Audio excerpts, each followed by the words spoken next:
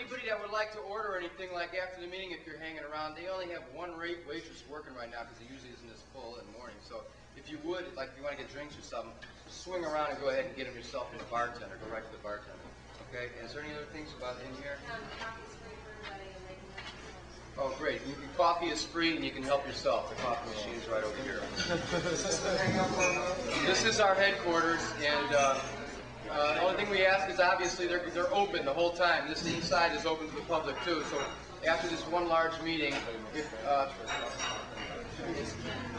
oh, this is Ken Peterson. Ken, would you raise your hand? He's head of the Orion film crew. The other film crew that's here is from Boston. They're Jackson Madnick and Tom Blue. Would you guys raise your hands and stand up? Jackson here.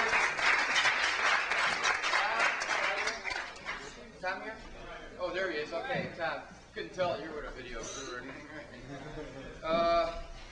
There's some people that aren't at this meeting, obviously, that aren't going to know who the camera guys are. If you guys would help us kind of, we'll try and, we're going to have to work out some kind of identification for the camera guys, just for the people that don't know them. Blue hats. Blue, some kind of beanie? It says TV man on it. Okay. They're a camera, that's good. There's 2 sanctioned camera crews. We've talked to them. They're going to be as work with you as carefully and close as they can. If there's any problem with any other camera crews, please ask them. If somebody comes in and they walk out into like the camera crews that we have now are not going to shoot anyone's show by like busting in the middle of your show without introducing themselves and coming up and focusing on your face. If anyone does it, please remind them that our highest priority at this festival is spontaneity and live shows, and the camera crews are asked to respect that and be, low profile if they can. If anyone's shooting you and there's any problems with them, please report it to the office. Ask the camera crews to come to the office and we'll give them a rundown and stuff like that if there's anybody else out there on home equipment.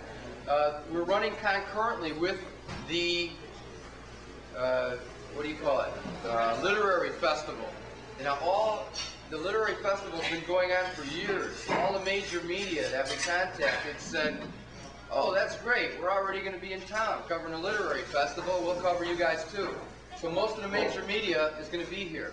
A lot. There's going to be there's an Italian film crew coming from Rome. Most of the majors from here, public TV, they're all going to be out there in the streets with big cameras. You guys, everybody here deals with film crews. If there's any problem, you guys report it to us. Send them to us. We'll get it worked out. Can I say something about media?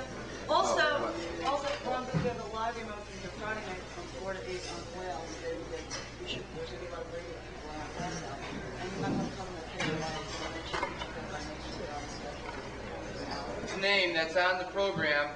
If you got a show somewhere, they're going to mention it 1 hour before the show. They're going to announce you on the radio, and they're also going to be doing a live remote here Friday night. That's going to be Whale 99 doing the live remote Friday night from 4 to 8 or 9. Okay, when the street fair is out here, they'll be doing a live remote from about the early part of the street fair, maybe from 6 to 9 or something like that. Whale Radio, and we'll be coordinating that. New areas, right? New areas up the top here. Of course, the Sunset, Mallory Square, is an open area. It's open for busking. But as everyone that's been here before or has heard about it already knows, that season, it's a small place. It's 400 feet long, and there's probably 4,000 people there, at sunset time, and it's jammed. It's jammed before the festival started with locals.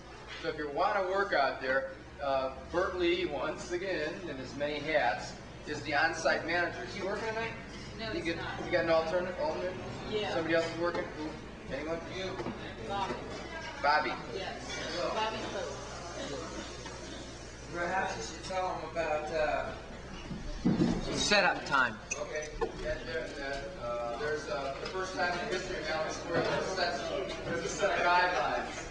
And just because there's so little space and so many people, we've requested that no one's set up before 4:30. or is that before, setup time for the artists there is 2 hours before the sunset. The performers are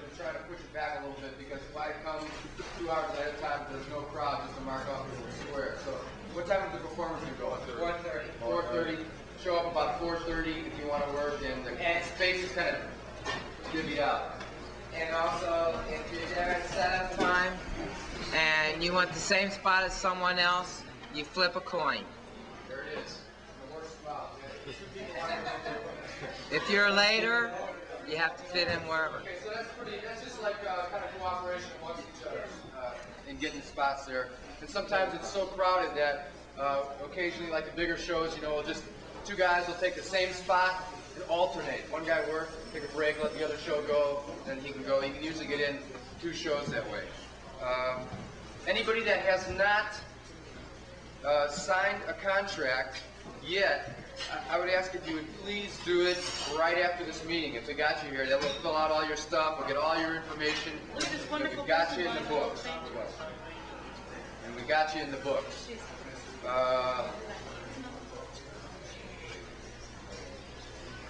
Did you leave a copy of your contract yesterday? Yeah. Abashia? Like I gave you a copy of it, but I forgot to make a copy for me. So, you want to, after the meeting or something like that, I'll hurry up and fill out another one or something like that. I forgot to keep one for the file. Either that or I didn't give you one. Did you get one? Okay, as long as you got a copy, then I'll make out one for the file. I just forgot to do that. I've been doing them with, you know, carbon paper for everyone.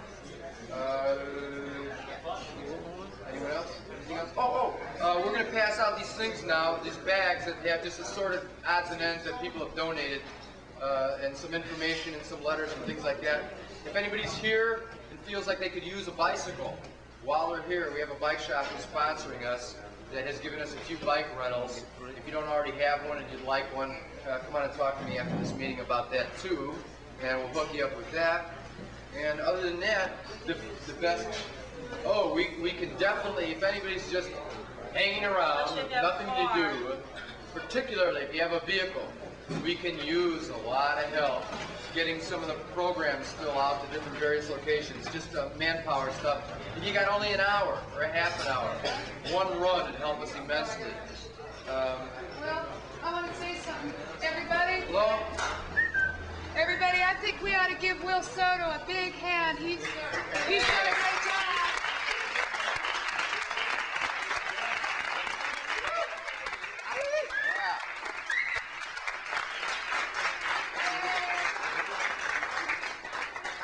David deserves part of that too. This is David Keller.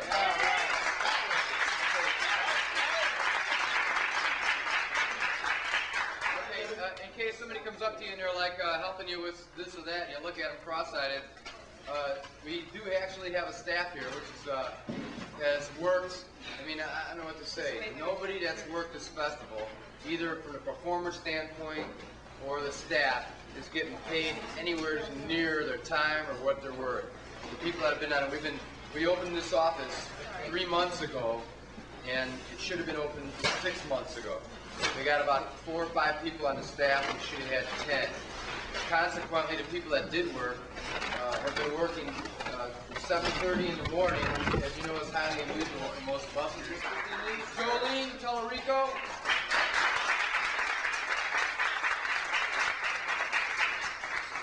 Of course, David, there's a David Cullen here. There's a gentleman named Richard Tochi who was very instrumental. He had to leave. He's going to be back this weekend watching you all. His name is Coach. He'll probably come up and introduce himself to you. He was also instrumental. Let's see if you missed anybody. There's also someone else named Nancy Doyle. Put in a lot of hours and had to leave.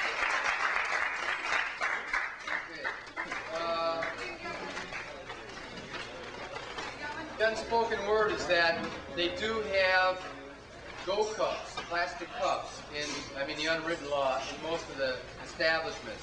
If you're leaving and you got to take a drink with you, you pour your stuff in a plastic cup. Usually, no one will bother you on the street. You got to take a drink out in the street, keep it in plastic, and most likely no one will bother you. But I didn't tell you that. That's just the unwritten rule.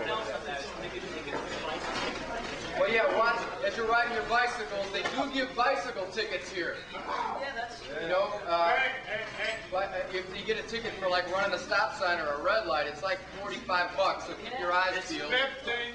No